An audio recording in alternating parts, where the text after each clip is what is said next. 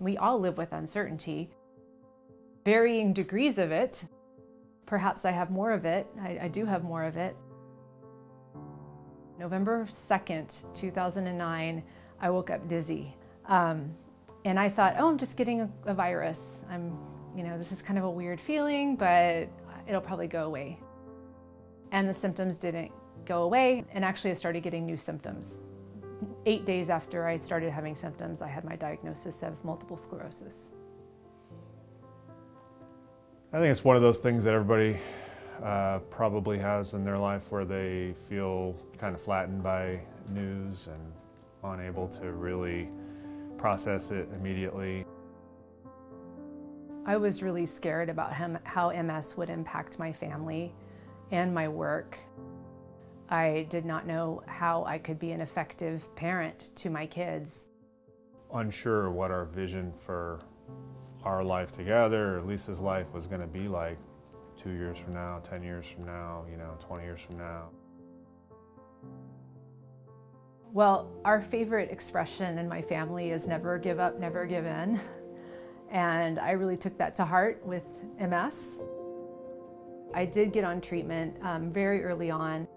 So I'm now on an infusion that I get every 6 months. Fortunately now we have great treatments that slow the progression of MS. I've been very fortunate that my relapses that I have had have been pretty mild.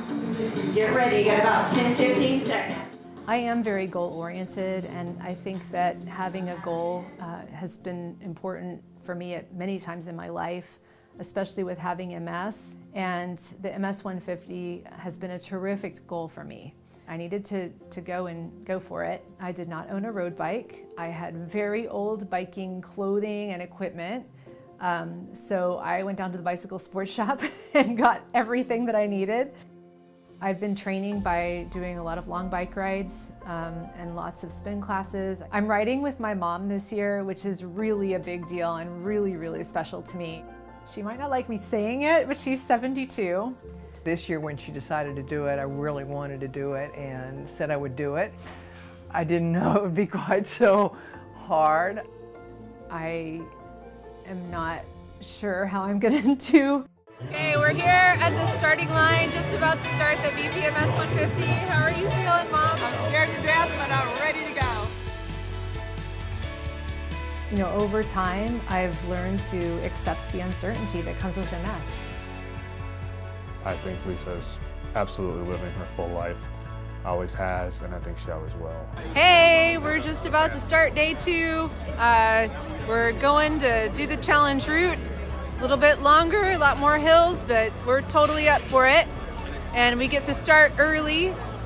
This is one of the few times that having MS is a bonus. So I'm going to take advantage of that. All right, take care. So instead of letting MS be an excuse to stay home and lay in bed and not try things, I've let MS really be a force to propel me to try new things and do everything that I can and do it now.